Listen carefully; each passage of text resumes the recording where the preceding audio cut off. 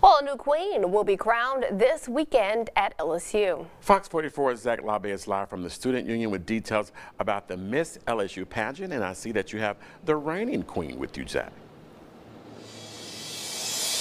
Hey, good morning, Courtney and Reggie. Yeah, that's right. A new queen will be crowned this weekend, but we still have the current queen. You still have a few more days left. So how are you doing this morning?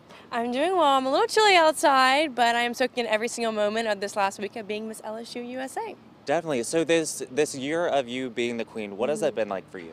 It has been so amazing. So the cool thing about Miss LSU is you can do as much as you want in this university. You can really make a difference. So I enjoyed starting a women's conference here at LSU and organizing that myself. And I also worked very closely with the Office of Admissions throughout my entire year and had fun with some prospective students.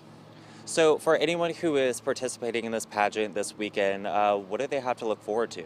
Oh my goodness, they have to look forward to a wonderful day of interviews, of competing in swimsuit, competing in evening gown and onstage question. It is truly a wonderful experience, and my best advice is to soak in every single moment because the day does go by fast and all of that hard work does have to pay off.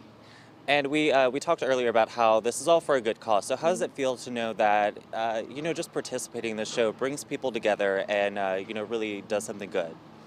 I love it. I really especially love how the title holders, myself included, can work with the St. Lillian's Hearing Academy firsthand and really see the difference that we make and the impact that we can have on these lives of the children. And for some of them, we're the only title holders that they ever get to see in their lifetime. So I think it's important as title holders to really represent ourselves well and to make that difference in their life as they're making on us.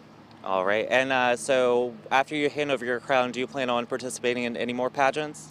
I do. So I think I've been bitten by the stage bug, as some people call it. So I do plan on competing in Miss Louisiana USA 2023. That sounds so far away again. And hopefully, God willing, if it's my time, to one day win the crown. All right. Well, good luck. Well, thank you so much for being with us this morning. Well, if you want any more information about the pageant this weekend, you can find that on our website and on our free BR Proud app as well. But for now, sending it back to you guys. Tell her good luck on her reign on trying to win Miss Louisiana. Thank you so much, Zach, for that report. Well, there's